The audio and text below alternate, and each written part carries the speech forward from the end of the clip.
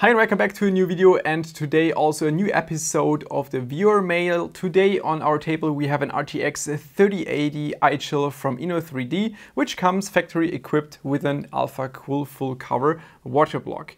This card was sent to me by Mark, and unfortunately Mark had some issues while setting up his hard tube cooling loop, and at some point apparently a hard tube came loose and some water was spilled across his 3080, and unfortunately, it seems to be broken or damaged, and we're trying to help him today to see if we can fix the 3080. And I'm not sure if we can fix it or if it's even broken, but at least I will try to give you some feedback to see how you can debug a card to somehow kind of narrow it down which component on the card could be broken, or to see which area of the card could be damaged.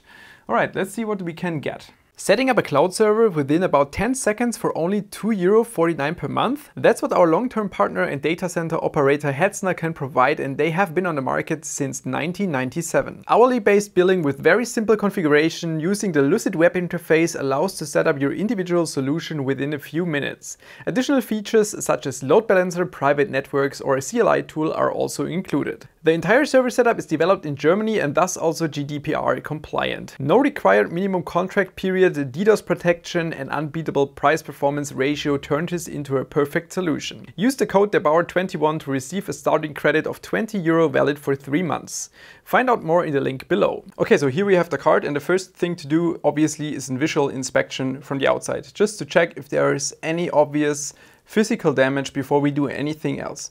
So first of all, obviously you would inspect the water cooler to make sure it's not leaking anything. I mean, in this case it was a hard tube and it was not related to the water block itself, so we can kind of neglect that part. It's also closed, so it's not important that it's still filled with some of the blue liquid. What you should pay attention for is also the PCI Express slot, especially when it comes to water damage.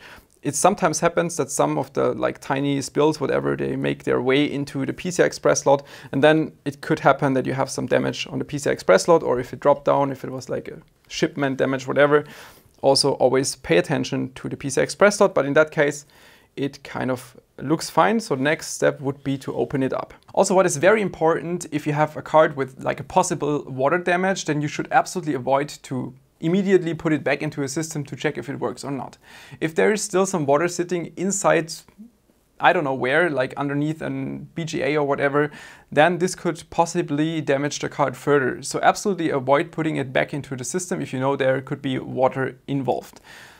That's why we first open it up and do further visual inspection. I just removed the backplate, and on first look I couldn't find any obvious damage to the backside of the card. Also no kind of strange residues on the back of the PCB. But inspecting the backplate you could see some residues of fluid on here and also on this position, and we know that the backplate goes on in that direction, which means that the possible water spill was like in an area here or in an area up here. So it would take further caution to further inspect this area more in detail, and if we cannot find any residues, you would still have to, like in detail, clean those areas up here. I'm not sure who's responsible for the thermal paste application, if this was Mark or that is from factory, because that is a lot, not even mad.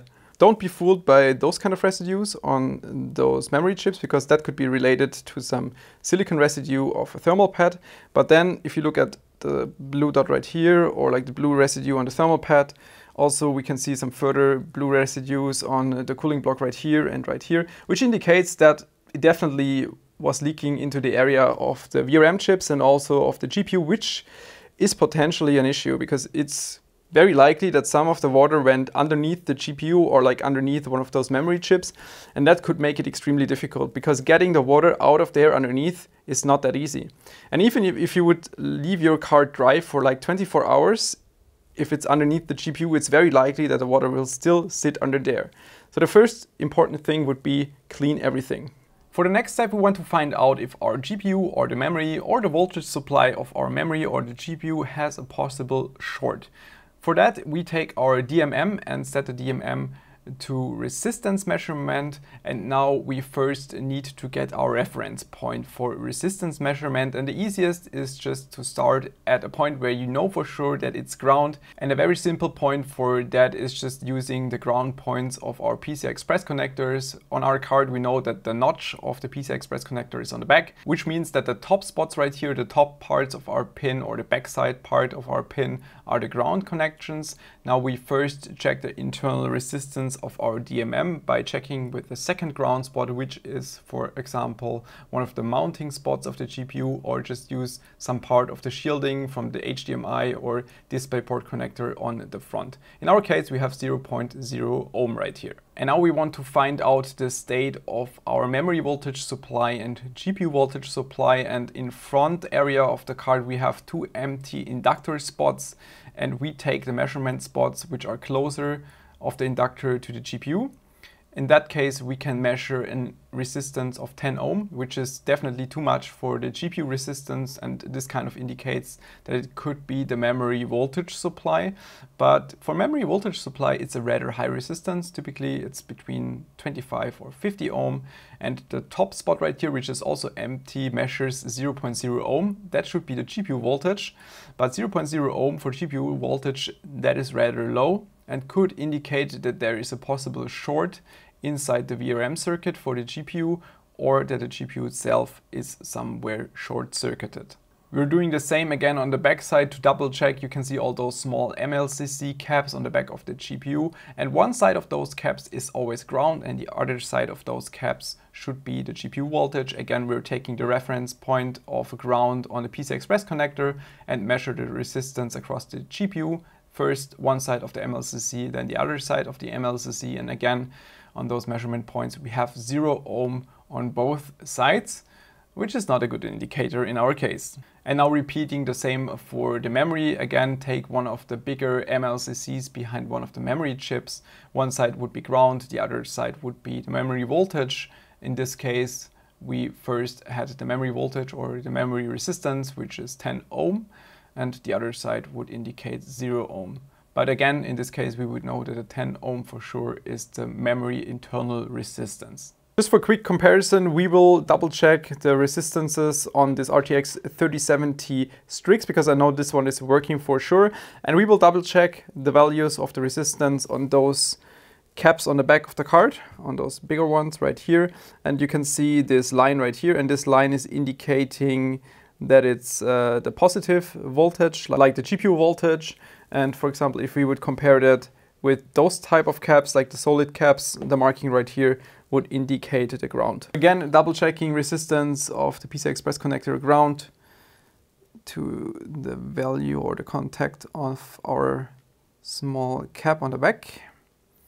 And you can see it's a very low resistance, something like 0.3, 0.4 ohm, but it's exactly what we want to see, and that's also indicating that the GPU is fine. Those very low resistances are very typical for GPUs, something between 0.2 and like 1.5 ohm.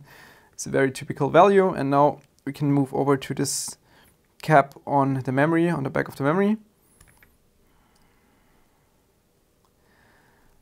And yeah, this would be 25 ohm for the RTX 3070 Strix. For the actual cleaning process, I can absolutely recommend something like cleaning petrol. I'm not sure what the actual translation of this stuff is, but something like acetone, but nothing which is water-based. Avoid anything that is water-based or like 70% isopropanol, stuff like that I would absolutely avoid. Acetone is also fine. Ideally, you would have some PCB cleaner stuff that would be perfect, but if you don't have that, even acetone or some typical cleaner like this would do the job. I'm just pouring the cleaner over like the VRM area, also the GPU area. Make sure that it can run between the PCB and the GPU, and like between the PCB and the VRM. That would be the most important part, is if there's any kind of fluid still stuck under there. You can also see how beautiful it's cleaning off the thermal paste. We'll try it from multiple directions.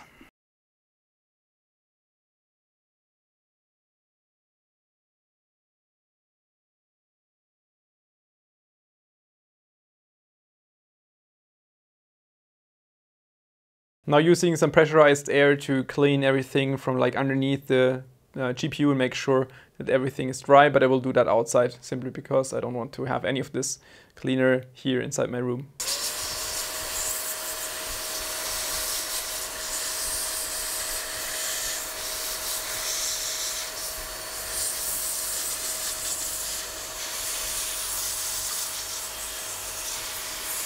And our final step, putting the GPU into the oven.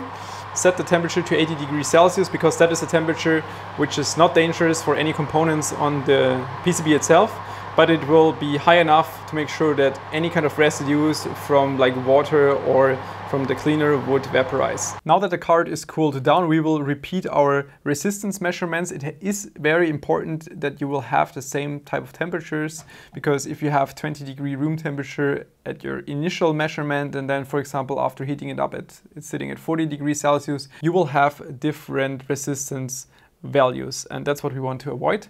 But now we will double check resistance. First thing, check memory resistance. Should be again 10 ohms. Yep, roughly. GPU resistance still about 0 ohm.